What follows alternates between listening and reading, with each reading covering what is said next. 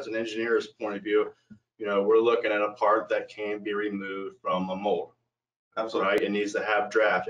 It's just, you know, the analogy is the sand castle, right? If you're packing sand into a mold, you got to be able to remove it to build your sand castle. Same way in the casting industry, you have to be able to remove the part. It has to be drafted all the way around. There's a lot of other standards out there, and you know, one good example, and we can probably forward this on, is the Aluminum Association standards for sand and permanent mold castings. I think there's one for die casting also.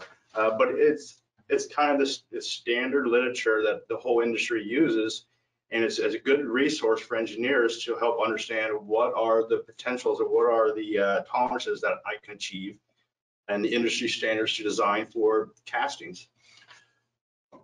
You know, I think there's also some processes, again, when, you know, you're working with the caster as a customer as well, you know, to really develop that part and that mold up front to eliminate any kind of, you know, some of the issues that we talked about earlier, from porosity to shrinkage, things of that nature. So using like a finite element analysis process to really develop that part and that mold before even cutting a tool in permanent mold or looking at a sand casting or die casting tool.